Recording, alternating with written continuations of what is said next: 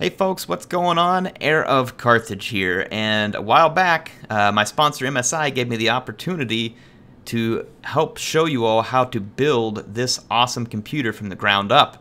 Now this is an MSI B450 Tomahawk that I paired with an AMD Ryzen 5 2600X. It's a 6-core, 12-thread processor. And I've paired that up with an MSI Ventus RTX 1660 Ti. Now Total War had released the recommended specs for Total War 3 Kingdoms, and of course Warhammer 2's been around, and I told you all whenever I built this that this thing would run Total War 3 Kingdoms and do it quite well, and I'm going to be here to prove that today. Now before we jump into the actual game performance, let's jump over to the build and let me talk through the prices and how you could even tweak this to potentially make it even cheaper. Alright, here is a list of the parts. Right now, as configured, and these prices change because, people put stuff on sale, but as it's priced, $842.15. Now there's a way that you could make this even cheaper still. Multiple ways, but here's one of the ways I suggest. Cut out one of those 8 gig sticks of RAM and you'll probably save $20 to $30. Cut out that Western Digital internal hard drive if you don't need the extra storage and you just want to play games. That saves you another $45. And then you could come down there and probably save another $20 or $30 on the case if you want to just get something cheaper that may be that may look a little less amazing. So yeah, you could easily cut off probably another close to $100 here if you wanted to, and then if you watch for sales. So we're talking about a computer anywhere from about $840 all the way down to well under $800 that can run this game on recommended settings for excellent frame rates and high graphics. And the main part I want to focus on is that MSI B450 Tomahawk motherboard. That motherboard is fantastic for the price. You can work on overclocking these Ryzen processors if you want. This thing's got a ton of support for SSDs, very fast RAM. It's got great cooling on the VRM, so it can handle all the power delivery for high performance parts. And probably the best thing of all, MSI has already confirmed that this B450 Tomahawk will support Zen 2, which is going to be the 3rd generation Ryzen processors. Those are due to be announced in about a week, which means that this motherboard has you set for future upgrades. So you can get a computer now, or you can get this and still use it with those new Zen 2 chips that will be coming out soon. So really fantastic flexibility. I just wanted to give you a view of this thing completely built up on my desk, just to give you again, I showed you, I know it's not super cheap, but anywhere from $760 to about $840, you can build this computer by yourself, looking this awesome. You can do this. Now the colors on the fans and some of the other things, that depends on the case you pick, but I'm just saying that this is what I just showed you all, very close to what I just showed you all on the parts list. There's a few deviations here. You can build something this awesome with that amount of money. Looks this awesome. And how awesome does it perform? Well, we'll get there, but first let me show you its competitor for tonight, just for fun. And of course, it's an Intel build. You always got to have AMD versus Intel, right? And I will be making a separate video to kind of document some of the performance of Intel builds you could do with MSI's Z390 motherboard. So this is about $3,000 or more worth of elite gaming computer build that we're comparing this thing to, because I want you all to see what you can do with that budget versus Air's extreme overkill build that I made here. Because a lot of people think you got to have a computer like this to run the game to where it looks exactly like I do, and that's not entirely true. And so we're going to compare it to this big beast, and I'm going to show you how it compares. Is it a fair comparison? Not on every level. I do even it out just to kind of, give you all a feel for what the actual difference is between that B450 and the Ryzen and the Intel and the Z390. Because you'll hear a lot of people say, oh, Intel's just the best for gaming. Let's see. So starting off, this is the benchmarks on the Ryzen 5 2600X GTX 1660 Ti. All right, and this is average frames per second in the benchmark. And this particular benchmark is the battle benchmark and I have benchmarked at both ultra settings, the ultra preset I should say, and the high preset. So Three Kingdoms is on the top, and you can see there that at ultra we got 53.5 frames per second average, and then on high we got 74.2. So this is pretty impressive. That means that Three Kingdoms, with that build I just showed you, you can actually run on high settings at over 60 frames a second. That is some fantastic performance. And then on Warhammer 2, the Ultra preset, we got 60.8 and then 87.5 on high. So this means that both Three Kingdoms and Warhammer 2, you are easily in 60 plus FPS territory, which means your frame rate should be very smooth, provide very nice gameplay that doesn't feel laggy or choppy. So very impressed by the performance of this. And now I want to show you, though, this is with that 1660 Ti. Well, what if you want to have this AMD platform with MSI's B450 Tomahawk, but you want to spend some more money? You want to really dump a lot of money into a graphics card, and that's where I've now compared the Intel build and this AMD build when they have the same graphics card, to kind of give you all a feel for what kind of differences there between Intel and AMD in this regard. Alright, so I compared AMD and Intel here. So this is the Ultra preset on Total War Three Kingdoms. I didn't do Warhammer here because this ought to be good enough. I had a GTX 1080 Ti in both builds. So this will give you two things. One, it'll show you what that B450 Tomahawk Ryzen processor can do if you want to spend more money on a graphics card. This GTX 1080 Ti is going to perform pretty similar to an RTX 2080 if you're looking for this generation, right? So this is about $800 worth of graphics card probably. And look at this. The 9900K is up on top. So I did two settings, 1080p resolution and 1440p resolution, because with the better graphics card you can run it both. And the 9900K and the 2600X were literally almost inseparable at 1440p. So think about that cost difference. This is a $170-something Ryzen processor competing against $550 of flagship i9 from Intel. Let that soak in for a second. Now, some people don't like to play at 1440p, and honestly, I can say for any gamer on a budget, I don't recommend it because it costs so much and it hits your performance. So, let's be fair and let's look at 1080p. Intel claims to be the king of gaming, and this would seem to indicate that they are in this case. 92.9 frames per second on 1080p on the Ultra preset. That is some very solid performance from Intel, but still a very respectable 80.4 on the only $170-something processor from AMD. That's about a 15% difference. So again, think of the price differences between these, plus the fact that you know the AMD motherboard can be used in the next generation of their processors. Okay, now let's have some fun, okay? We're gonna play a battle. The coalition is nothing more than empty words now, Lord Cao Cao. If China is to know order, you must make it so. Across the Bian River, Xu Rong arrays his armies against you. His men are well trained and ready for war.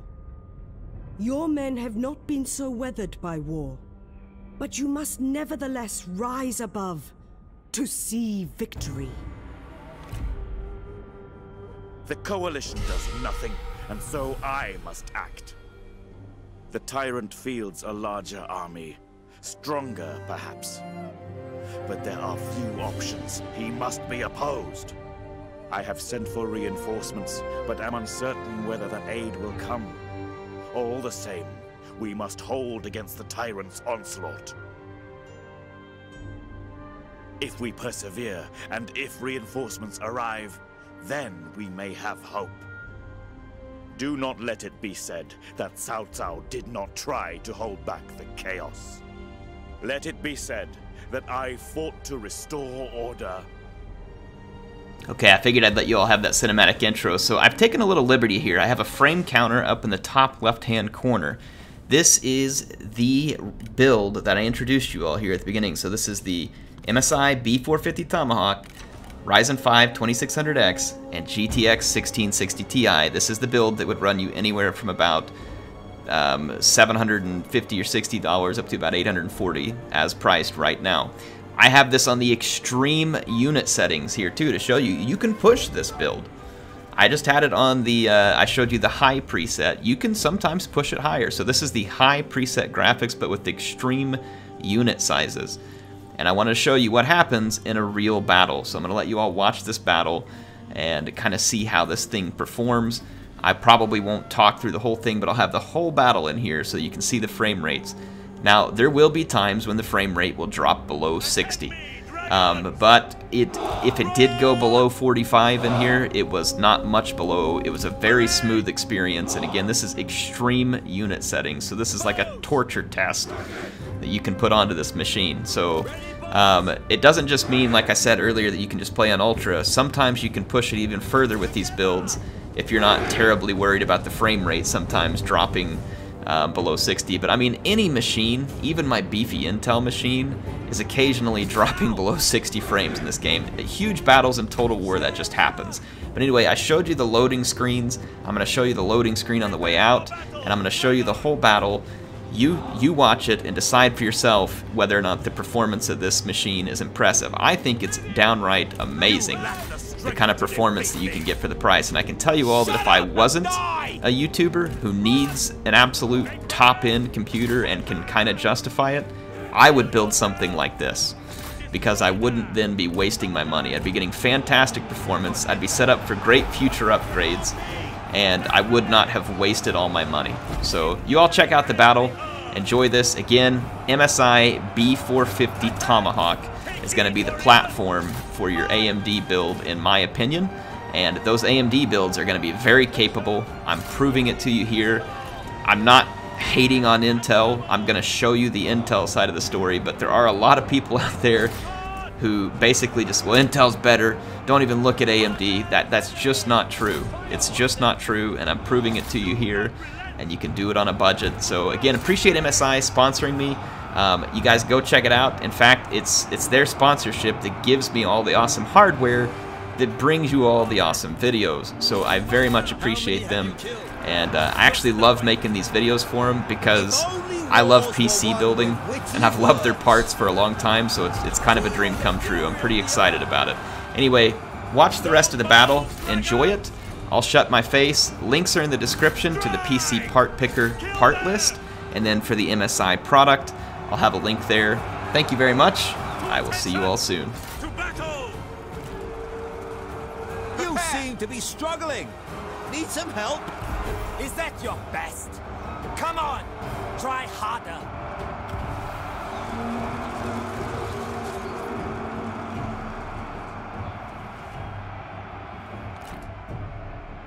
Not ready. Kill them. Ready. The time has come. Show no mercy.